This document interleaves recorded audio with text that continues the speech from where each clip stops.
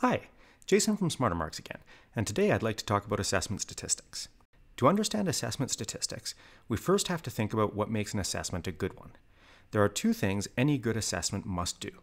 First, it must reflect students' varied levels of understanding, giving students with both strong and weak understandings of the material an opportunity to demonstrate what they know and to learn from their results. Second, it must be fair. Students' performance on each question should reflect their level of understanding for the corresponding material, rather than language difficulties or random chance, for example. These two requirements are reflected in the difficulty and discrimination of assessment items. Let's take a closer look at each. The choice of item difficulty is often misunderstood to be about what we want the average mark to be, or what students want the average mark to be. In fact, it relates to the information that an assessment can give. To understand how, consider this photo. Because of the photographer's choice of exposure time, we can see many details for objects in the room. Through the windows, however, the photo is overexposed and we see little. With a different choice of exposure time, we can arrange to see details for what's outside, but now the photo is underexposed for objects in the room. Worse, rescaling by adjusting the brightness of the photo doesn't fix this problem. Instead, areas that were under or overexposed originally become noisy, like on the wall here, for example. Similarly, assessments that are too difficult or too easy will have score distributions like those shown on the left and right, here, for a 4-choice multiple-choice test. Tests like these tell us very little about each student's understanding that we didn't know already. The useful feedback students and teachers get from an assessment is maximized when the difficulty is about halfway between these, and in fact, a little further from the too hard distribution, which has some spread to it. From this, we can calculate an ideal difficulty for any type of question. Here, I've calculated ideal difficulties for some common question types. An assessment built entirely from 4-choice, multiple-choice questions, for example, should have an average near 73%.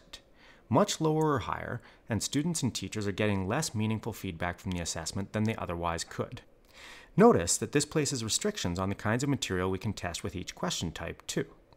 If we test difficult material with a true-false test, for example, it will become impossible to tell the difference between students who had an average level of understanding and those who had little understanding but were even moderately lucky with their answers. One more thing.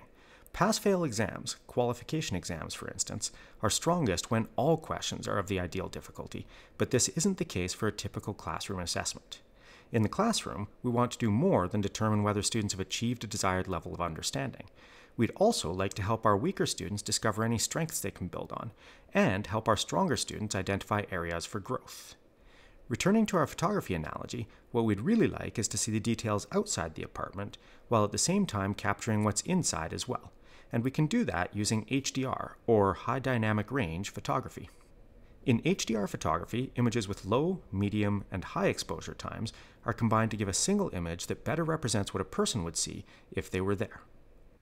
Similarly, when we're building classroom assessments, it can be helpful to include some basic questions and some difficult problems, though most items should still be near the ideal difficulty for the type of question used. The second statistic we're going to look at is item discrimination. To understand discrimination, consider these two questions that we might put on a Canadian geography test. The first question is an easy geography question, and we'd expect a class to do quite well on it. The second question is the same easy question, but written in Esperanto. A typical Canadian class will do terribly on this one, not because it's a difficult question, but because they don't understand the language it's written in. So how can we tell whether our students are understanding our questions? Suppose we knew the ability of our students in the subject we're assessing. If we plotted the score each student gets on a single question against their ability in the subject, questions with good item discrimination would produce graphs like these.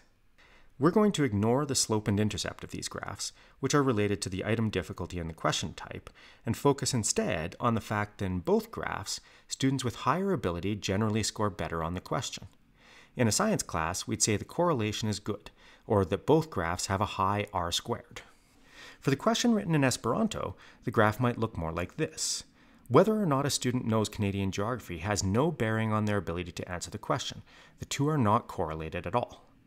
Even worse would be a graph like this, in which our stronger students are actually doing worse on the question.